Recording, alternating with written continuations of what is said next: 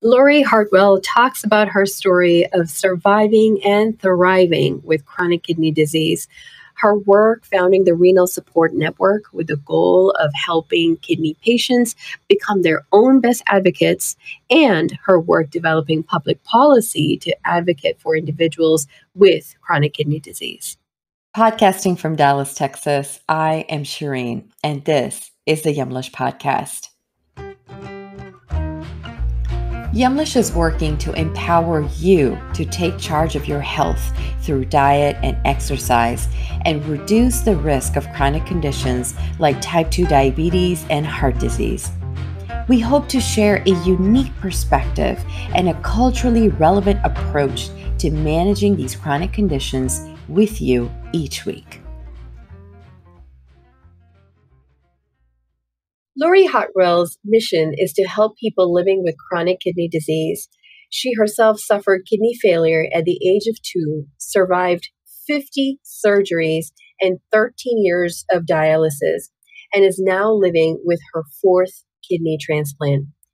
Hartwell founded Renal Support Network in 1993 to instill health, happiness, and hope into the lives of fellow patients. She serves as a president to this day and has inspired patients, family members, and healthcare professionals. Welcome, Lori. Thank you. Thank you so much for having me. An absolute pleasure, Lori. Can you tell us a little bit more about your story, surviving and thriving with kidney disease, and how you got into your wide range of roles in the areas of kidney patient advocacy, support, and policy? Well, when you're diagnosed with a chronic illness, if it's diabetes or kidney disease, whatever it is, it really, adversity introduces you to yourself. You're going to find out who you are. And you learn at an early age. I learned I wanted to focus on making the most of my life because I was never promised tomorrow. So I think one of the benefits of having an illness, and this is weird, but it allowed me to take more risks. And because, and I see this with my peers, I'm not afraid to go and try anything. And I think being a part of research in the 1960s, the dialysis was very primitive back then. So people were always trying new things on me. So it really helped me understand that taking chances and just going for what you believed was right was okay. And I learned that at an early age. And I've applied that throughout my life. You have got to have huge amount of strength to have gone through so many different transplants in itself. I mean, just going through that journey has got to be immensely tough. But like you said, I mean, it's a strength that you sort of bear with, right? It's a little bit of an advantage, I think. And when you're a child and you grow up, you kind of learn to adapt. I just learned to adapt to my illness. And I had no kidneys from age 12 to 24. So, I mean, for those of you listening, I didn't urinate for 12 years, okay? And my kidney failure was caused from E. coli bacteria, from meat not properly cooked when I was a child. So infections, bacteria, viruses, they all wreak havoc with your kidneys, just like diabetes is the number one cause of kidney failure. And so, I just learned to just go for it. And I learned some pretty major coping skills. Because if you don't go through the Kubler-Ross stages, if anybody's listening right now and you've just been diagnosed, you're going to go through shock and then fear and then anger and then depression and then finally understanding and acceptance. And you have to go through them. And I have to tell you, I was so angry one time at my health situation that I had never felt such anger. And I knew I had to develop coping skills so I could get to the understanding and acceptance stage and live the life I was meant to live. Because if you don't get to that stage, you can't realize your full potential. And you mentioned diabetes just briefly. Lori, can you help us understand what is the cause of kidney failure? Well, the two main causes of kidney failure are diabetes is first and high blood pressure is second. And just to give everybody a little example of why it hurts your kidneys, and I love to give this example because when your sugar levels are high, it's like little shards of glass going around in your bloodstream because, sugar is kind of glassy looking, right, when you look at it. And it just scars your tissues of your kidneys. Your kidney veins are the same size as your eyes. And that's why people who have diabetes affects your eyes, but also affects your kidneys. And so whenever your sugar levels are high, you're hurting them. And kidney disease is silent. So you don't feel it till your doctor's like, oh man, you're in trouble. So it's really important. And then the same is true with high blood pressure, is because it's just think of your plumbing. Like the pressure's high in the plumbing and it erodes the size of those vessels and they just scar and they don't filter anymore. That's really the simplest answer. And then there's a number of reasons because of autoimmune diseases and genetics, and mine was environmental, of just, exposed to something. But the two number one causes are high blood pressure and diabetes. So watch it. And you've really dedicated your life to your organization, Marie. What is the mission of your organization, the Renal Support Network? One of the leading patient advocacy groups in the country, by the way. And can you talk about RSN support groups and how they help? Well, I think, everybody wants to hand a patient an educational brochure to learn about their illness, or attend this conference and learn what all the stuff that's going to go wrong with you, right? And it's, that's important, but, you have to have hope. You have to understand that you have a future. And that's why I created RSN in 1993. I just had my third kidney transplant. I was like 24 years old. My first two transplants didn't work. And I just felt such gratitude for this community that kept me alive. And I decided that I had seen several of my friends pass away. And I just had like the secret sauce or something. I don't know what it was, but people are like, come talk to this patient, come talk to that patient. And I just saw the hope. And I also for the healthcare professionals, because sometimes they see a lot of people who don't do well. So just having that presence of being in and that led me into like public policy and stuff, because I had a lot of ideas on how to improve this community, because nobody knows it better than the patient, but you have to be educated. So I really learned how policy and payment and quality, and I know enough to be dangerous. Let's just say that. That's lovely. No better words have been spoken. You know enough to be dangerous. So tell us, how does RSN help kidney patients become their own best advocates? Well, I think, first of all, we try to provide an example, because I think a lot of times people go into maybe, let's say, a doctor's office, and you just see a lot of people being passive. When you attend an RSN support group, we are active. We will push you. I mean, a doctor may tell you, can't tell you to get off your butt, but we can. We can tell people to, look, come on, get moving, we care about you, and get them, because you have to go through the Kubler-Ross stages. And so by coming to our support groups, or we have exercise classes where it becomes a support group, because you're moving and you're with people who understand what's going through. Because sometimes your family just doesn't understand, your friends don't understand. And it's our duty not to be just constantly complain to them, find support and you'll find solutions. And then one of my key mottos of my organization, when I started it, I didn't really think it would ever be national, was, one friend can make a difference.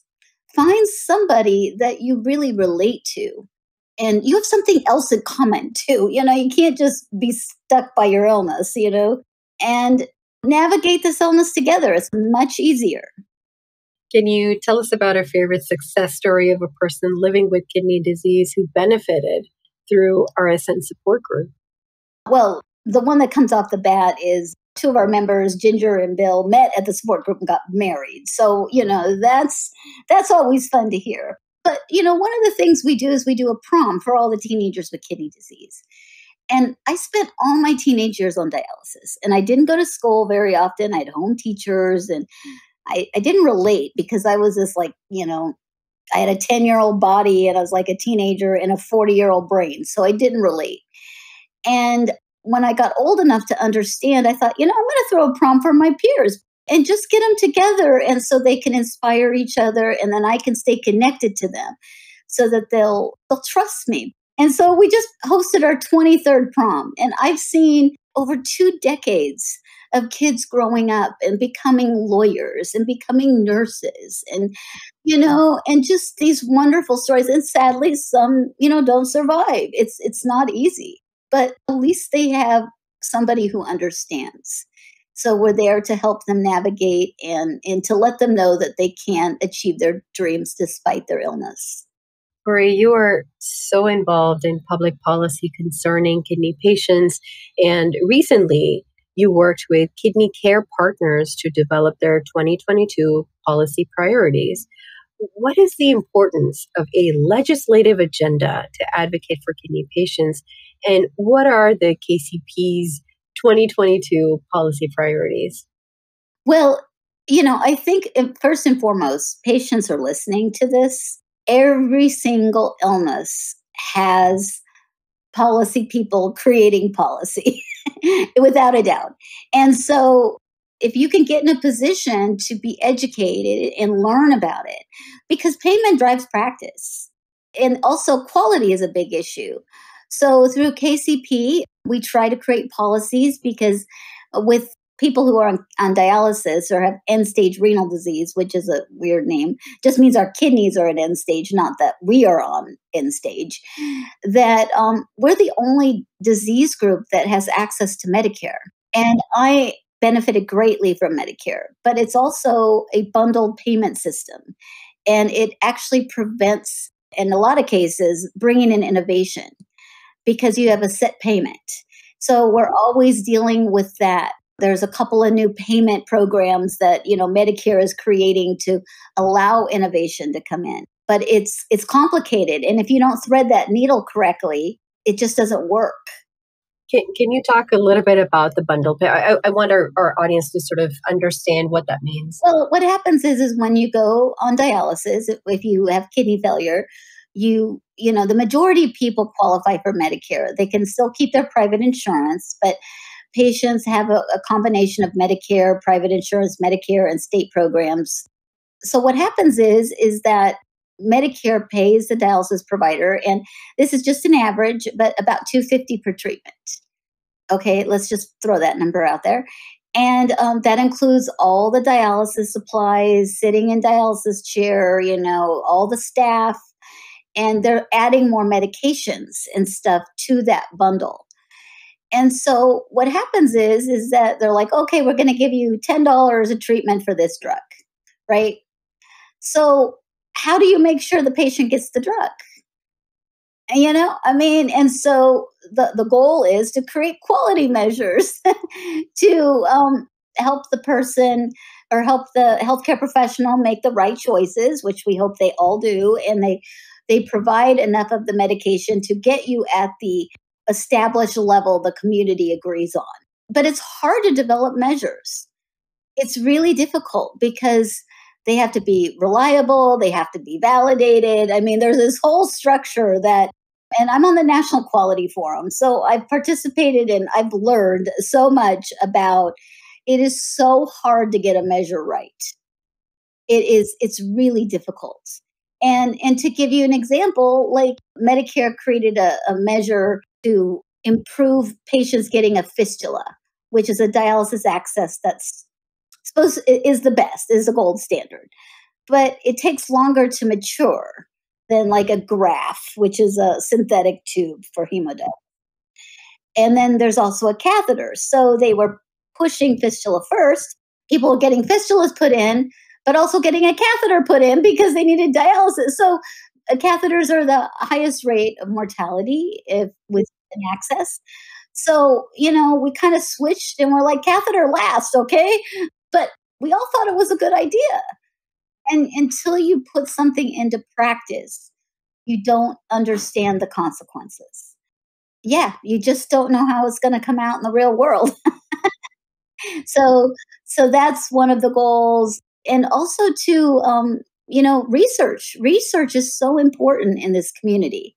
We work as a group, try to let the elected officials know because every disease is knocking on the door.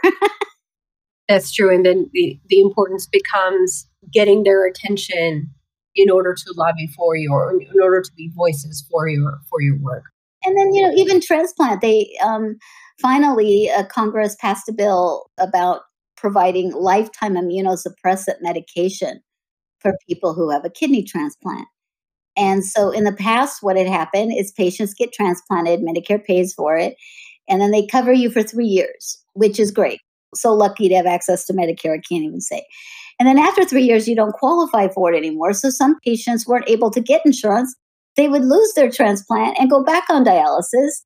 And then Medicare would pay for them to go back on dialysis. So this particular bill will help. And we have a blog on our website about it. It's not a perfect solution, but it is a solution because it does help pay for the medication, but it doesn't pay for the doctors or the lab values. So patients need access to insurance, period. And I'm very grateful for the Affordable Care Act and the ability to get rid of pre-existing conditions, because that was a game changer for so many people, just to have access. And it's really quite frightening because, when you don't allow people to have access to health insurance, they become dependent on the system. They spend down, they do everything to get health insurance. And that is not a way to live the life you were meant to live. What is the most important thing for individuals with chronic diseases to know? Well, I think it's just really important for people who've been diagnosed with an illness is you have to do your own research. You have to learn about what the options are. Not everybody is, it's a medical practice and they're practicing on you, okay? And so to give you an example, I went to one center for getting a transplant and they offered a totally different protocol than another transplant center. And so, through my network of friends and being on support groups, I'm like sharing what are the options. And I was able to make a very competent decision in what I decided to do. And I made the right choice. But I had to do my due diligence because a chronic condition, you have to manage it. And unfortunately, and I always say this to my healthcare professionals, they could be very parental at times. And I'll do this for you and I'll do that for you. And you have to be your own advocate. So with that, Lori, we are toward the end of the episode. At this point, how can our listeners connect with you, with RSN, and just really learn more about your work? Well, our website is rsnhope.org. And you can go on. All of our services are provided at no charge to people who have kidney disease. And we have a magazine, and I do a podcast too called Kidney Talk. And, we have a lot of activities and fun educational information, support groups, and we're on social media as well. And you just have to find a group that you connect with and don't stop until you find it. Because, there might be an online discussion board. I always say this to people, just be aware when you are on an online discussion board, make sure you check the privacy. Because if you're looking for a job or whatever, they search for you. You know what I mean? You're sitting there sharing, I'm climbing Mount Fuji and, you're on disability. You have to be a little careful. So we have Zoom support groups that are really wonderful because it's not public. It's not shared. And we're also working on some more private ways for patients to be able to share their stories without risk of, somebody mining the data, which everybody seems to be doing now. I'm like, oh my God, I don't want to be mined. So what I'm hearing is your group is very cognizant of patient privacy, of sort of having those conversations in a very safe and private way. Yes. And if you sign up, we do not sell your name. We're not giving, I've been victim of that, people like just sell my name or whatever. And I'm just, trust is the most important element in healthcare. And if you trust your healthcare professionals, you don't need an Ativan at the end of the day, And it's the same for the other groups surrounding them. They need to really trust you. And I hope that I'm able to do that because they're my peers. They're my kidney kin. That's what I call them. You're my kidney kin. Love it. With that, Lori, thank you so very much for your time. It was an absolute pleasure having you on. Yes, well, thank you. And, everybody, just take care of yourself and do all you can and don't be afraid to speak up. Absolutely. And to our listeners on here, head over to our social media and answer this quick question. What does patient advocacy mean to you? So Lori talked about it. Tell us what it means to you, how you are being an advocate in your care. So what does patient advocacy mean to you? Head over to our Facebook, our Instagram. We will see you there after the episode. And again, Lori, thank you so very much. Thank you for listening to the Yumlish podcast. Make sure to follow us on social media at Yumlish_ on Instagram and Twitter, and at Yumlish on Facebook and LinkedIn for tips about managing your diabetes and other chronic conditions, and to chat and connect with us about your journey and perspective. You can also visit our website, yumlish.com, for more recipes, advice, and to get involved with all of the exciting opportunities Yumlish has to offer.